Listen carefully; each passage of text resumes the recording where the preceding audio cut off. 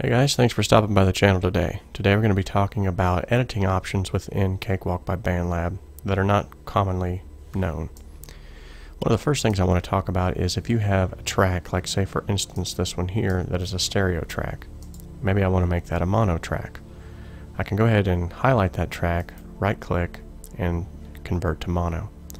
Likewise, I can convert a mono track to stereo as well. Another editing option that's not commonly known about is the ability to click and drop to copy and paste things without moving it on the grid. I'll show you what I mean. So if I was to delete this area here,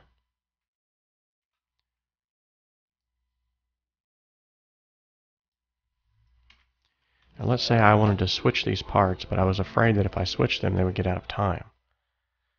If you hold the control button and then click, you can actually copy and move this anywhere you'd like. You have to make sure that you hold down the control button though, because otherwise, if you don't, all you're simply doing is moving it.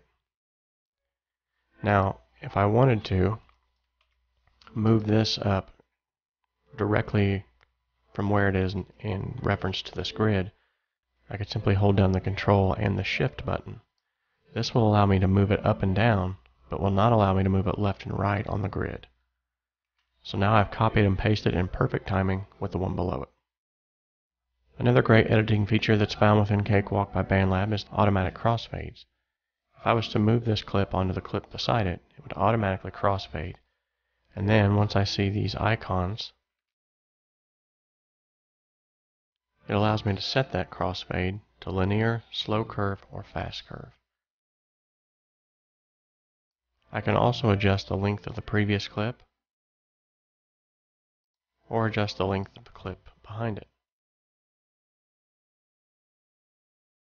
Another great editing feature that's found within Cakewalk by Bandlab is the ability to manipulate audio transients. I'll show you what I mean. If I select audio transients from this drop-down box, it now gives me the transient markers of each one of these. I can then click on this area here and quantize that to the grid. I can set it to any duration that I want. If I wanted to, I'm going to set it to a 1/16 and watch it as it moves. Now those transients have moved to a 1/16 timing on the grid. From here, I can also extract the groove. What that will allow me to do is to go to another portion of audio. By selecting audio transients and opening up the dialog box here, I can apply that groove that I just took to this one. This can be useful when you want to fix timing issues between pairs of recordings, say for instance a left guitar and a right guitar that were double tracked. Another great editing feature that's found within Cakewalk by Bandlab is the ability to use Melodyne. If I select this area of the vocals and select Create Region Effects, you'll now see a screen pop up that will allow me to manipulate the audio.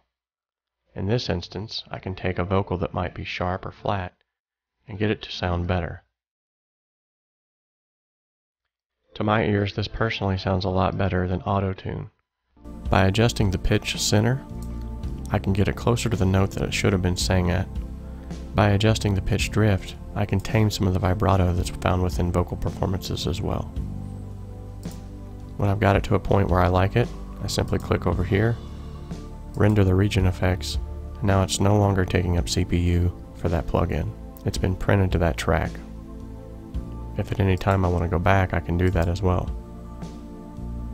with my undo feature. Keep in mind, however, that you only have a certain amount of undo options before it will cease from working.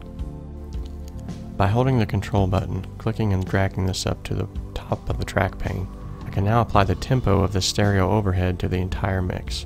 This means that every track within the mix will follow the tempo now of the stereo overheads. And this can be great when you have a guitarist who's playing too fast or too slow, or a bassist who can't keep time. Another useful feature is the snap option for moving things around on a grid. It comes especially useful when you're mixing drums or want to add samples in behind your drums. By selecting this, now my tracks will be snapped to that portion of the grid. if I select something a little bit larger, as you can see now, it is snapped to a half a measure.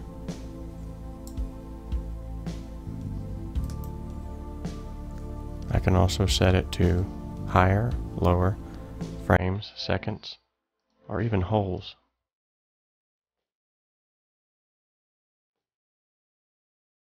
This can be beneficial whenever you're working alongside of loops or anything of that nature. You also have the ability to put it into triplets and dotted notes. When working with automation, you have the ability as well to open up an automation lane.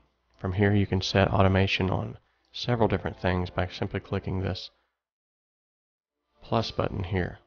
From the drop down menu here, you can even select what you want to automate. If I wanted to automate the volume on this, I could simply use the draw feature if I would like, and draw in my volume curves. Or, by using the Smart tool, I can just go ahead and place them in there as I'd like.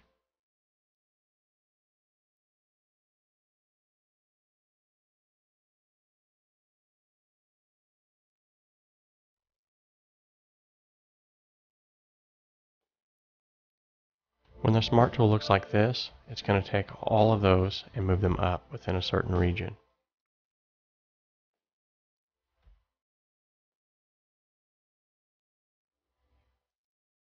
When the Smart tool looks like this, you'll be adding a node. At any time you can right-click on these nodes to reset them back to their original position, or to delete them. You can also at any time right-click and clear all, go back to start.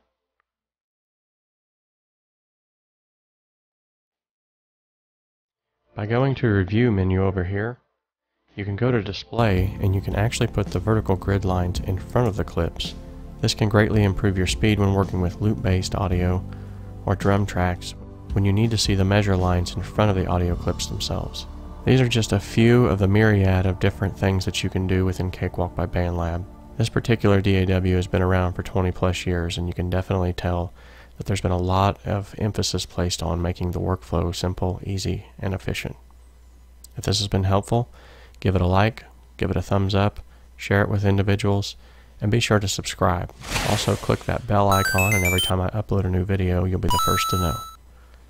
Have a blessed day.